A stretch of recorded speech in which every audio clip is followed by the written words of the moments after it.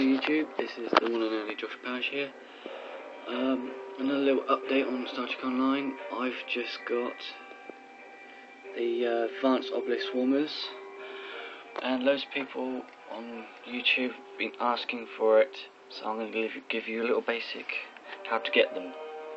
Right, so you go down there, you go all the way up here, up the lift thing. The only ones you should get is only the blues first, okay? And then, as soon as you've done that, and then you activate the console, disable the guardians, and summon everybody to the platform. And do not reroute the power, or you can if you want. If you do, all the lift things will come back and they won't work. And then go through all the yellows and the greens and the reds through that.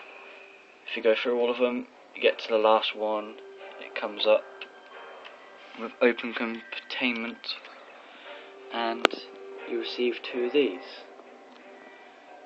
And thank you very much for watching. Please subscribe, leave a like, and give a little comment about this.